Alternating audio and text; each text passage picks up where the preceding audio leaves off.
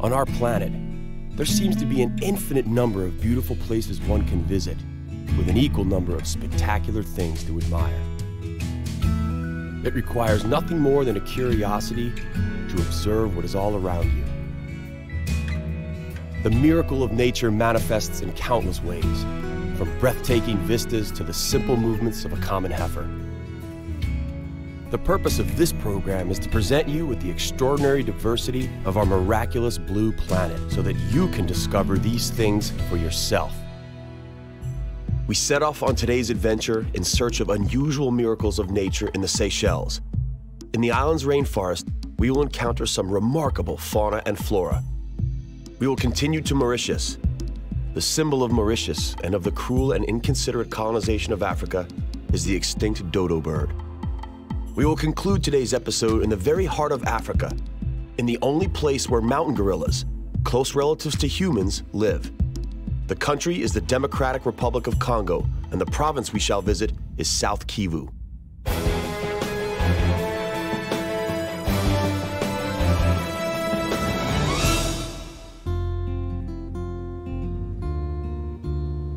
There are 115 islands in the Indian Ocean northeast off Madagascar.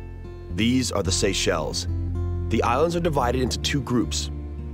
The outer islands are more or less uninhabited flat coralline atolls, whereas the inner islands are made up of picturesque granite boulders, have sufficient fresh water, and thus permit settlement.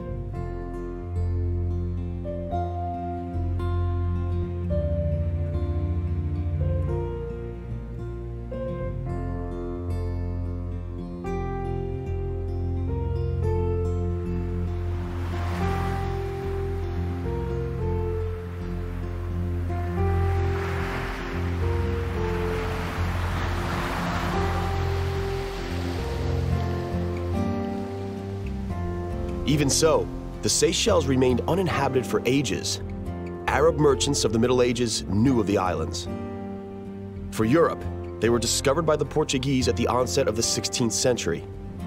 The very first colony was established by the French at the beginning of the 18th century, who named the islands after the French Minister of Finance at the time, Jean Moreau de Seychelles.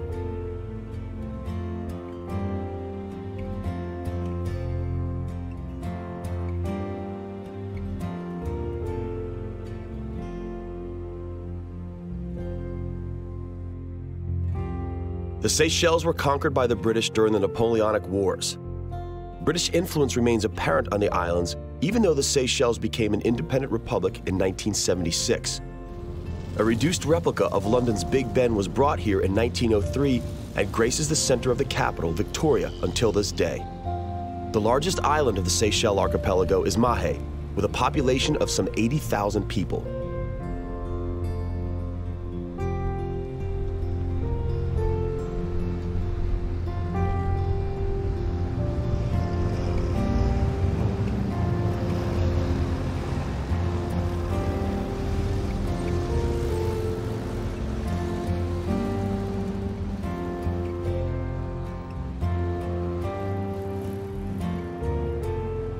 Friendship and harmony are the order of the day. Most of the island's inhabitants are of mixed race, the descendants of the original French settlers and African slaves. The majority are Catholic, but Muslims, Hindus, as well as Buddhists may be encountered. The Seychelles represent the most diverse and colorful melting pot imaginable.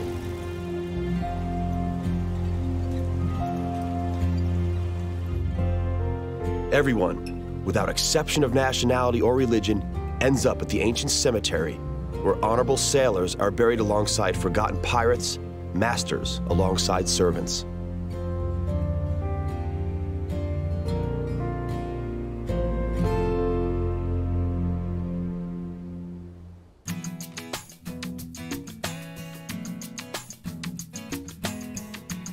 Thankfully, most of the nature of the Seychelles Islands remains untouched, and so there are still places left where no one has ever set foot. Silvery threads of streams and creeks weave their way through the island of Mahé, making their way to the ocean and forming stunning waterfalls along the way.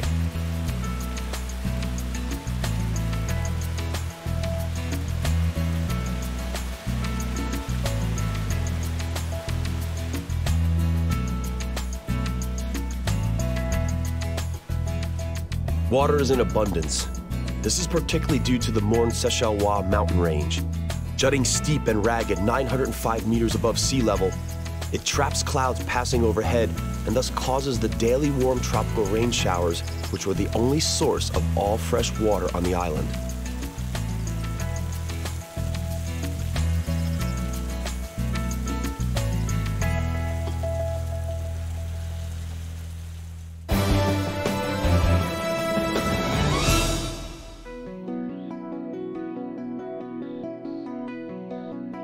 The giant tortoise surely is the most majestic among the local fauna.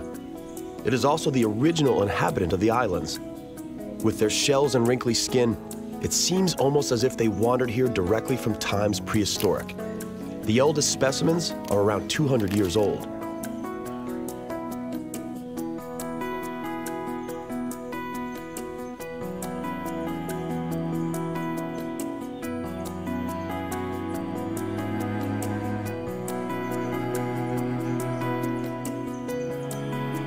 Carambola, also known as star fruit, is a local star-shaped fruit.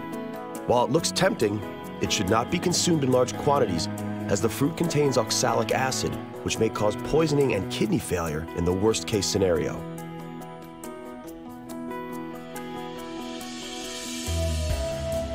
Seychelles is just a little over 900 meters high. Even so, it's fairly easy to lose one's way in the rainforest on its foothills. Jocelyn is the very first local tourist mountain guide.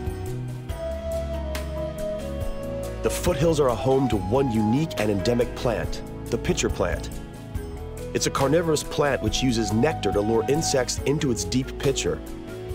The local nature is both beautiful and cruel. They have produced a little bit of the liquid to attracting insect. And then the insect want to drink, to go down to drink the liquid, and then the plant is falling down and the plant digests. Alongside natural wonders, the rainforest offers other attractions as well. This is Michael Adams, an artist, who was honored by the Queen of England herself. He uses shells for palettes and has spent a lifetime trying to capture the fleeting beauty of tropical fauna in his paintings. In the thicket of the forest, he creates paintings that adorn the world's prominent art galleries. Initially, he came to the Seychelles in 1972 for a holiday. He was so enchanted by the islands that he extended his holiday, never to return to England again.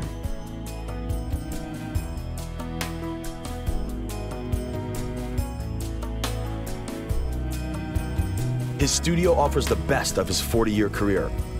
He captures the fantastic local nature better than any of the kitsch postcards.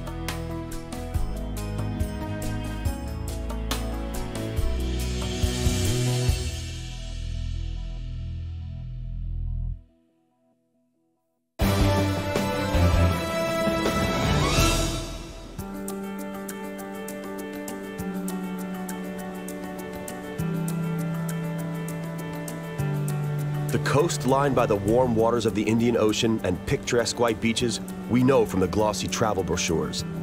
The slight pink hue of its boulders was the reason why one of the islands was first named Pink. Later, it was renamed La Digue after a certain French research vessel.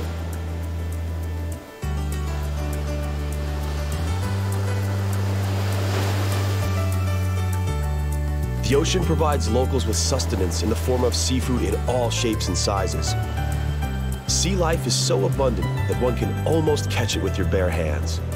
A net is more practical, although one must watch for sharks, as the larger ones could damage the net with their powerful bodies.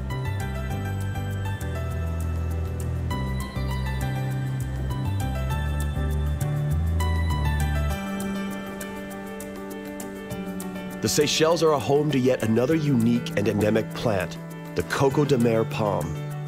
Its nuts resemble a female backside, and as such are widely popular with the locals who believe it to have aphrodisiac properties. The Vallée des Mailles, home to the majority of these remarkable palms, is on the UNESCO World Heritage Site list. Some of the palms reach a height of over 40 meters and are more than 1,000 years old. Its Latin name is Lodoicea maldivica, and as its name indicates, it's the only dioecious species in the world, with male and female flowers located on different plants. Its nuts, which can weigh up to 20 kilos, are very popular souvenirs, but their export is carefully monitored and each tree has its number.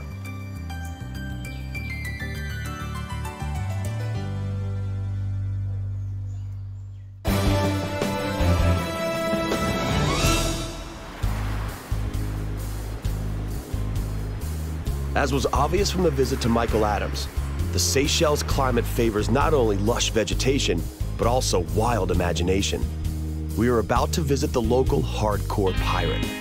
My name is Antonio Filipin Felice. I'm happy Antonio in paradise. He was born in Italy in 1941, and with his parents, emigrated to Germany in 1955. Antonio labored in the family ice cream shop for 30 years when he realized this was not the life he wanted to live. He set sail for the Seychelles, where he anchored and remained just as his pirate ancestors did, or so he believes. Antonio is a master sculptor and currently is one of the island's prominent artists.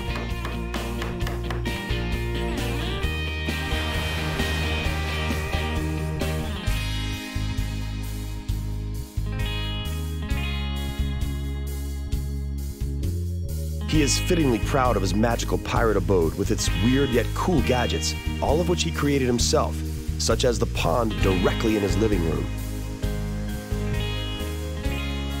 His bed is extraordinary too, with blinking zodiac signs and a handmade fan.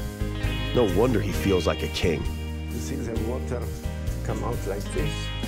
Another part of the marvelous house is a bathroom making use of rainwater. Should you happen to be a pirate yourself, everything at Antonio's is free of charge because, naturally, pirates don't pay. We end our journey through the Seychelles where we started it, in the capital, Victoria.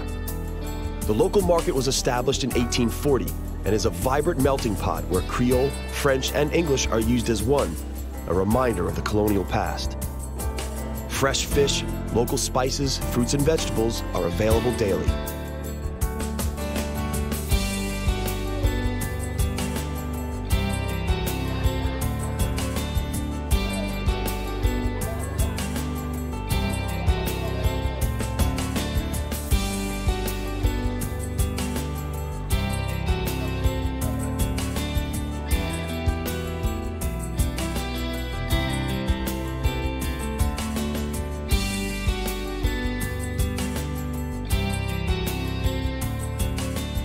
Let us bid farewell to the magical nature and fascinating people of the Seychelles.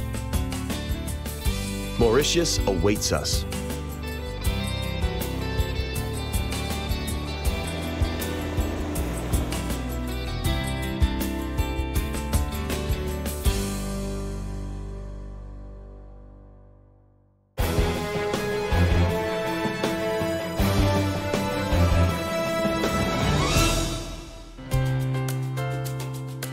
Just a few hundred kilometers from the Seychelles archipelago lies another renowned place, Mauritius, the pearl of the Indian Ocean. Its past is not unlike that of the Seychelles. It was known by Arabian seamen, and the Portuguese were the first Europeans to set foot on the island, but unlike the Seychelles, it was first colonized by the Dutch. The Dutch departed at the beginning of the 18th century, only to be replaced by the French, who were then replaced by the British during the Napoleonic Wars. Mauritius became an independent republic in 1968. English is the official language, a fact that is a constant reminder of the British rule. Creole, however, is the mother tongue to 80% of the local population and is a kind of phonetic French. Proper French is predominantly used in media. Chinese and many Indian dialects are also commonplace in Mauritius. 2/3 of the population are of Indian origin, and the remaining third are mostly mixed race.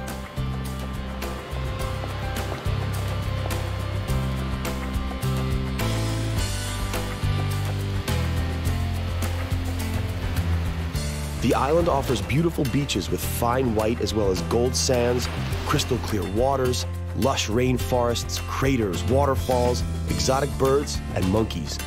Beneath the surface of the ocean, a myriad of fish and corals may be encountered. The dominant feature of the island, the so-called Lion's Mountain, is a place to overlook this miraculous land.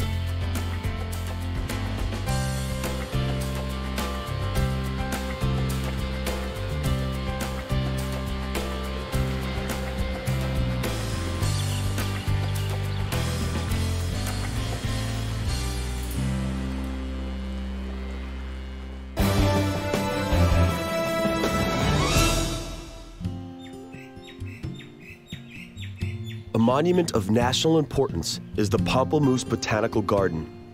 Endangered endemic plants as well as fauna brought in from all over the world thrive in the shade of centuries-old trees upon 37 hectares of cultivated land.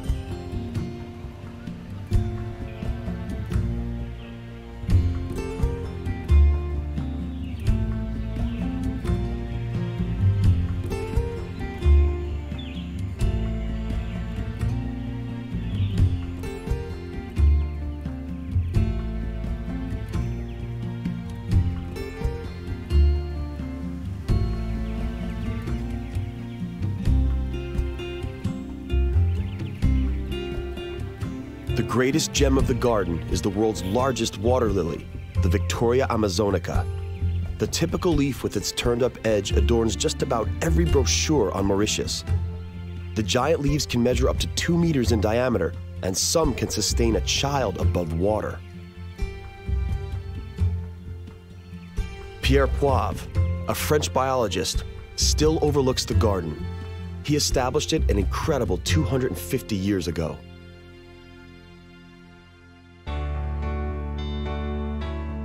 Wild nature in Mauritius is also admirable.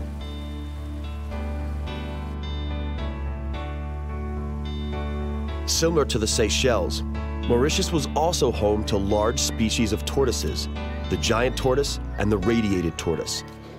Settlement of the island has had dire consequences for these tortoise populations. Hungry sailors hunted these slow creatures for their meat and eggs. The turtles in Mauritius have had to be saved using imported individuals from the Seychelles.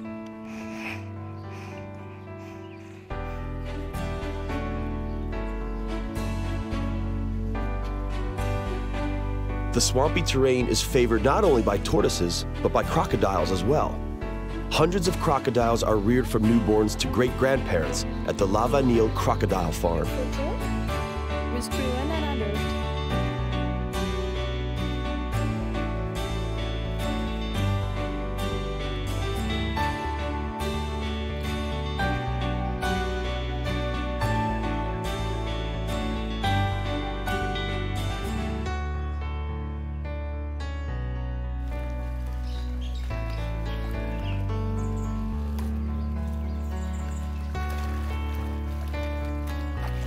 A sad reminder of the cruel attitude of the 17th century Dutch settlers is the fate of the dodo bird. It became extinct less than 100 years after the first settlement. It's not true, though, that the main reason for its extinction were hungry sailors. The meat of the dodo bird was not particularly appetizing. It was nicknamed Valkvogel by the Dutch, meaning disgusting bird. The main issue was that the settlers brought pigs, rats, and monkeys along with them, all of which plundered dodo nests. The dodo bird was unable to protect itself because initially it knew no natural predators in Mauritius.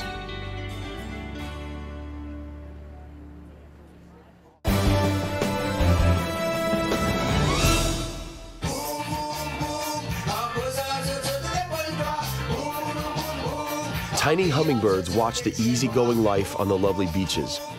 The music that can be heard from the shore is sega. Sega is an original dance of the African slaves who worked on the sugarcane plantations. To forget their predicament, they danced by open fires on the beaches. Today, Sega unites all islanders regardless of their religion or color, and through its temperament and sexuality, it expresses the lust of life of all Mauritians.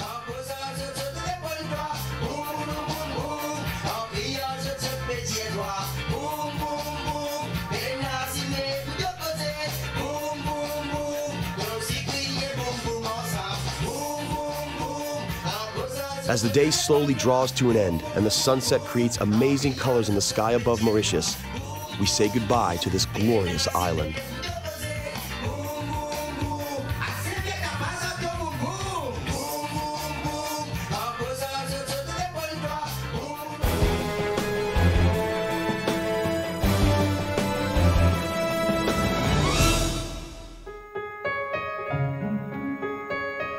We sum up today's journey in search of the world's miracles in Central Africa, in one of the largest countries on the Black Continent.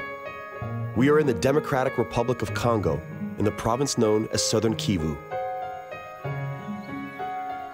Relentless jungle takes up almost 3/4 of the country's surface.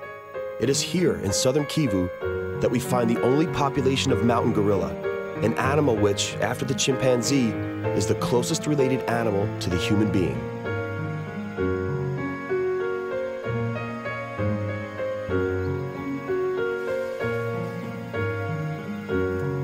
Poachers have drastically reduced the numbers of the mountain gorillas in Southern Kivu from the initial 10,000 to just a few hundred.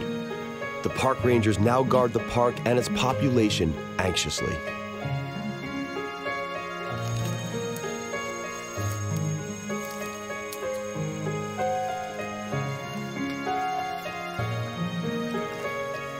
Some communication codes used by the gorillas are understandable to humans. This is how a gorilla asks, "Who are you?"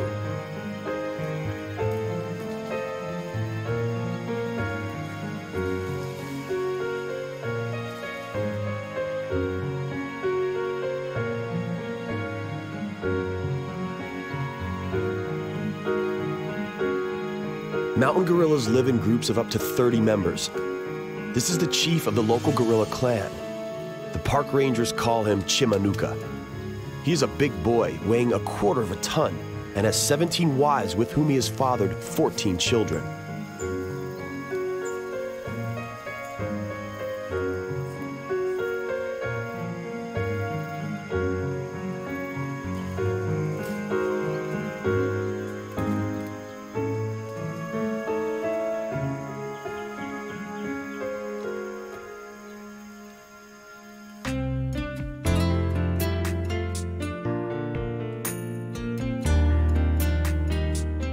The jungle has yet another treasure in store. This one is the cause of many conflicts and civil wars that have recently afflicted Congo as well as neighboring Rwanda.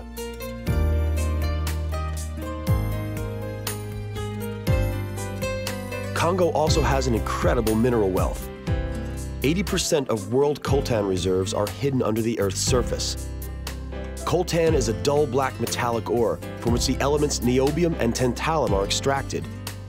Tantalum from coltan is used to manufacture electronic capacitors used in consumer electronics products such as mobile phones and computers.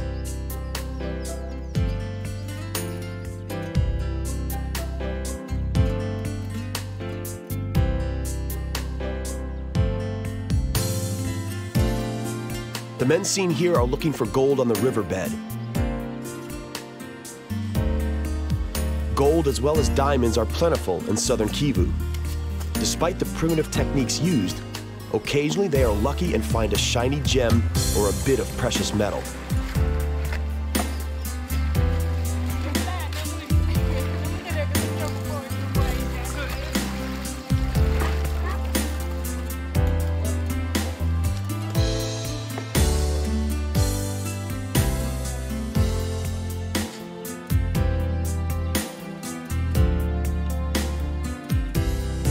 Let us hope that Congo is lucky enough in the near future and that continuous conflicts no longer trouble this beautiful land. Hopefully, it won't take the extraction of all its mineral wealth to achieve peace and harmony. And to Chimanuka and his family, we can only hope your human cousins continue to look after you.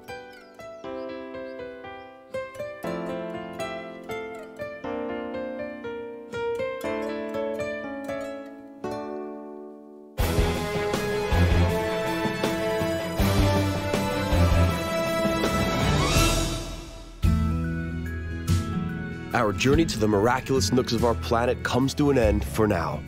On the next exploration of our compelling and bountiful planet Earth, we'll visit South America. We begin our journey on the Altiplano mountain plateau by the world's largest salt lake. We'll drive down the road of death, the deadliest road in the world, and descend a few thousand meters lower to the Los Yungas province. We'll complete our journey through Bolivia at the renowned Lake Titicaca, the world's highest navigable lake. That's all right here on Miracles of Nature. We hope you'll join us.